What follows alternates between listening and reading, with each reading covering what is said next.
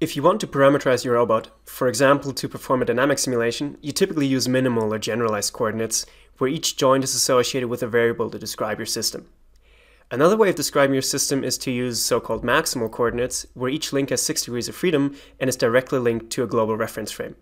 To account for the constraints in a system, we then have to add Lagrange multipliers to enforce the actual kinematics. Now you might ask the question, why would we want to use maximal coordinates if they have a lot more variables? But imagine our two robots here have to carry this bar together. Then what we actually do is we form a mechanism with so-called closed kinematic loops. And describing such a closed kinematic loop in minimal coordinates is no longer trivial, whereas in maximal coordinates, the parameterization process doesn't really change. And this is why I would like to present to you a rigid body dynamics algorithm in maximal coordinates and based on variational integrators. So the first question to answer is, what are variational integrators and why are we using them? And the best answer is to take a look at what happens if we simulate a system with regular numerical integrators, for example with the explicit Euler method. If we simulate the stellar pendulum here with this method and a small time step of 1 millisecond, what you can see is that the simulation performs seemingly correct, even though if you look very closely, you can already make out that the links are slightly drifting apart. Now, using a larger time step of 10 milliseconds, this drift becomes clearly larger. And if we go even further and now do 50 milliseconds, then what you will see is that the drift becomes so large that the whole simulation just doesn't make any sense anymore. This is why normally for mechanical systems with constraints, you have to use constraint stabilization schemes to prevent drift. But that comes with its own numerical issues, and this is why they're not really ideal. And for this reason, we're using variational integrators because they do not incur drift even without using additional stabilization schemes. So they're the perfect match for using maximal coordinates. Let's take a closer look at how we can derive variational integrators. We start off with the continuous time setting. If you have an object, for example this ball, we can of course associate a kinetic energy T and a potential energy V with the system. And taking the difference of the two basically describes the liveliness of the system. So if our kinetic energy is large, then we have a large value and our system is very lively. And if the potential energy is large, then our system is rather still and not very lively. This difference is typically called the Lagrangian, and what we can do now is we can take the integral over time of this Lagrangian, and we call this the action of the system. And again, a large action simply means our system is very lively. Now, some time ago, it was discovered that nature follows a principle of least action, which means it tries to be as still as possible and avoid being very lively. If we translate this to mathematics, this simply means that we get the physically correct trajectory of a system simply by minimizing its action over time. The thing that's special about this minimization is that we have to minimize over trajectories, not just variables. But the way you do this is actually quite straightforward. You assume fixed boundary points for your trajectory, and then you simply vary the trajectory in between, which is why it's called a variation. And the goal is to find the trajectory that minimizes your action integral. If you do this correctly, this simply gives you the equations of motion of your system, and to put it on a computer, you could use a standard numerical method, for example, a Runge-Kutta method. But if we do it this way, we do not necessarily maintain important properties of our system, for example, energy conservation or constraint satisfaction. So what people came up with is saying, instead of discretizing this process at the very end, why don't we just discretize the whole derivation?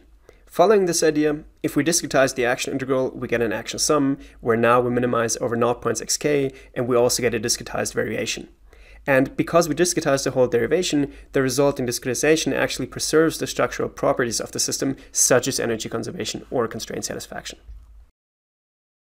To get some more intuition of why variational integrators actually perform better than regular discretization schemes, let's look at some examples. If we have a differential equation, for example x dot equals f of x, and we discretize it, what we actually do is we find the exact discrete version of a different differential equation, often called the modified equation. And exact in this case simply means that the two equations, at least theoretically, overlap at the discrete knot points. Now, in this picture, you see the actual differential equation as a dashed line and the modified equation as a solid line. And you can see that the discrete version, the dotted line, is a lot closer to the modified equation than to the actual equation. Now, to go over another example, here you see the explicit Euler method with the modified equation as a solid line spiraling outwards, and the discrete approximation, of course, closely tracking it. But the problem is that the actual system is periodic. So in a sense, our actual system could be energy conserving, but our modified equation, and therefore the discrete approximation, are not. On the other hand, if we use a variational integrator, in this case the symplectic Euler method, we can see that now the modified equation is periodic. and therefore the discrete approximation also has this structure.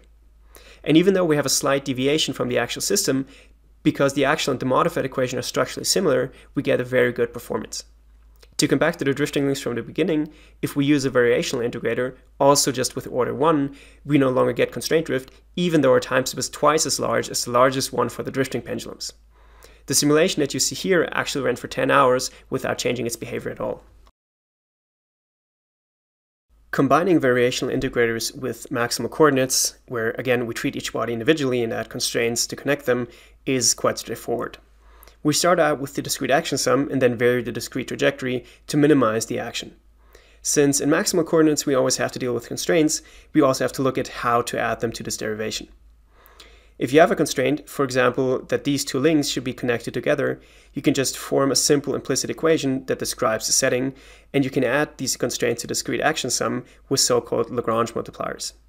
This is just the same as adding constraints to a regular optimization problem. To derive a simple first-order integrator, we only look at a very short trajectory consisting of 3 knot points. And since the boundary points have to be fixed, we can only vary the point in the middle. And now we find the optimal value simply by taking the gradient of the action sum with respect to this knot point and setting it to 0 as for a regular optimization problem. And this gives you your equations of motion. If we follow this derivation for the translational dynamics, we get the following equation, which might look a bit confusing at first, but it's actually just F equals ma if you look closely, and additionally we have a gravity term and the mapping of the constraint forces. For the rotational dynamics it's similar, we get this slightly more complicated equation, but this is actually just Euler's equation for rotations plus the mapping of the constraint forces. And as the final set of equations we have to take care of our constraints. We now rename the translational dynamics dt and we stack our variables into the variable s. Then we do the same for the rotational dynamics, calling them dr, and renaming the variable as well. And the constraints are also written in terms of s. And then we stack everything into a function f of s. So if we find a solution to this equation f of s equals 0, then we've successfully integrated our system forward in time using a variational integrator. The remaining question is now, how can we do this integration efficiently? Typically, if you have such an equation f of s equals 0, what you do is you apply some form of Newton's method where we iteratively linearize the system of equations to get a better and better approximation of the solution. Here you see the standard Newton step where capital F is simply the Jacobian of our function f. And if we reformulate this slightly, we get this linear system where we are looking for delta s containing our solution the next time step. Normally, instead of directly inverting capital F, you would factorize f first. This means splitting it up into more easily invertible matrices. In our case, we use the LU factorization, which means we split it up in a lower triangular, diagonal, and upper triangular matrix. And such factorizations normally have complexity O(n) cubed, where n is simply the dimension of our function f. Next, you would do a back substitution, so you invert L, and then D, and then U to get your solution. The problem with this procedure is, of course, that the cubic complexity would scale really badly to larger and larger systems, which is why we would like to have something more efficient.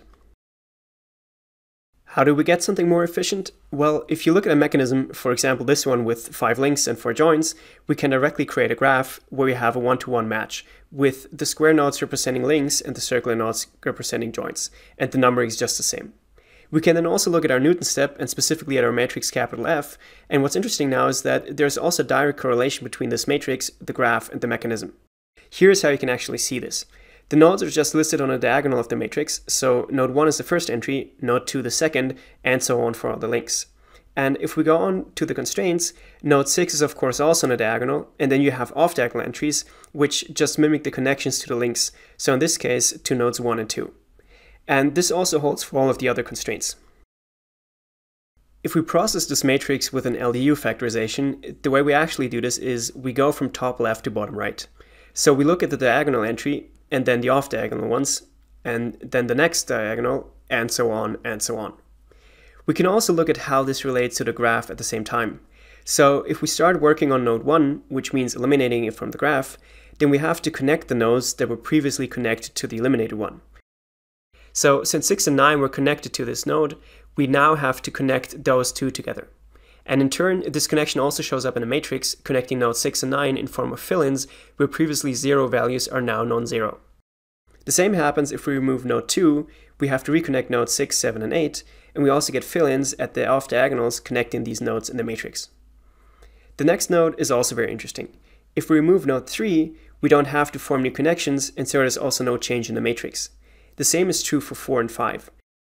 But then we go to node 6, and we have to add connections between 7 and 8, and as before, we get fill-ins in our matrix. What you can see now is that if we just directly factorize the matrix, we get some unknown amount of fill-ins, so we no longer know what our matrix looks like. And this means we have to treat it as a dense matrix with a factorization of cubic complexity. But we can be more efficient if we approach this in a more structured way. We saw that removing leaves from the graph does not create any fill-ins, so if we walk through the matrix in this way, going from the leaves to the root, we could do a lot better. All we have to do for this is reorder the rows and columns of the matrix the right way. And we find this correct order by performing a simple depth-first search a single time at the beginning. Looking at this reorder matrix, we start with node 5 and then node 9, which has become a leaf as well, then node 3, and then 7, and 4, and 8, and 2, and 6, and 1. And because now we only remove leaves from the graph, we do not get any fill-ins, which means we know exactly what our matrix looks like. To be more specific, we have n nodes for n links, and we also just have one constraint per link, at least for a mechanism without closed kinematic loops. Then in total we have 2n nodes, or 2n-1 nodes for floating-based systems. And since the structure of the matrix does not change, we have a fixed number of computations per node, and so in total we have a complexity of On, which means the algorithm scales linearly with the number of links in a system. Note that for systems with closed kinematic loops, we sometimes can't remove nodes without creating fill-ins, and so the complexity is no longer linear, but we can still get pretty good results. We've implemented our algorithm in Julia, which is a really nice programming language with syntax similar to MATLAB, but you can get performance close to C, which makes it ideal for developing new algorithms quickly, but also making them performant. The code is hosted on GitHub, where you can have a look at the algorithm and run your own simulations by parsing URDF files. We've compared our maximal coordinate algorithm to an algorithm in minimal coordinates. Both were written in Julia. For this comparison, we looked at n-link pendulums like the one you see on the left, going from 1 link to 100 links. And we chose 2 different joint types, revolute joints with 1 degree of freedom and ball and socket joints with 3 degrees of freedom. On the right, you can see the results, where our algorithm is in blue and the minimal coordinate one in red. The revolute joints are the solid lines and the ball and socket joints are the dashed lines.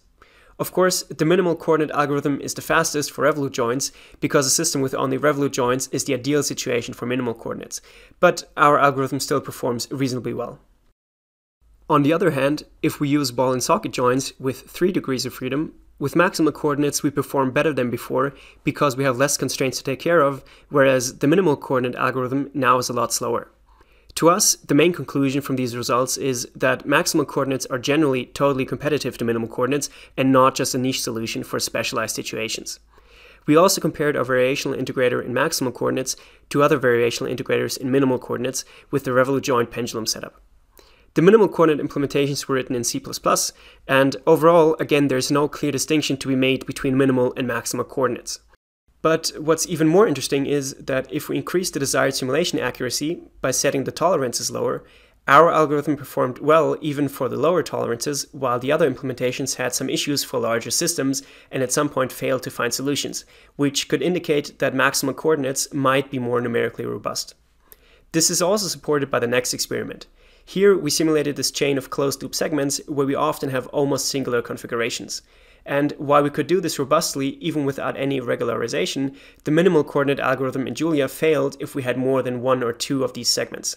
This again hints at maximal coordinates being more numerically robust.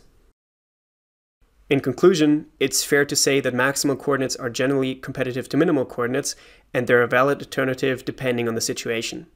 In addition, maximal coordinates have some advantages over minimal coordinates, especially when dealing with constrained mechanical systems. Because they're built on treating constraints, adding additional constraints, for example for loop closures, can be easily done. Secondly, because of the variational formulation, we do not have constraint drift that you would normally get when numerically integrating constraints with standard minimal coordinate algorithms, where you then need stabilization schemes. And thirdly, as you saw in the results, maximal coordinates seem to be more numerically robust than minimal coordinates, especially close to singular configurations. For future work, the first thing we'd like to do is incorporate higher order integrators to take even larger time steps, which is really helpful for real-time control, such as model predictive control. And then we would like to be able to treat inequality constraints, for example to handle contact interactions, so that in the future our robots from the beginning can actually have legs and walk around while performing their tasks.